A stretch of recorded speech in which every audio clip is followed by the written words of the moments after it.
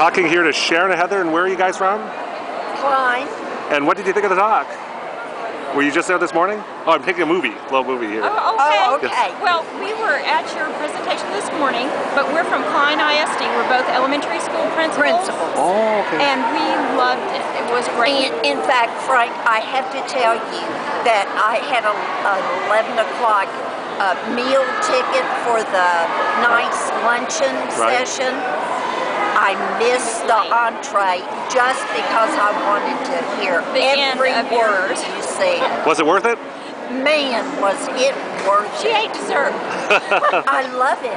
Thank you, thank you. Because I'll tell you the thing I really got from you is the fact that you've got to give kids time to practice and internalize what you're trying to teach them. You cannot flip from concept to concept to concept. You've got to give them time to work it out in their mind. Absolutely. The other thing is you have to change your thinking about math and don't be in a rut about it, what you've always thought about. Yes. Right. And absolutely. Of course we loved your jokes.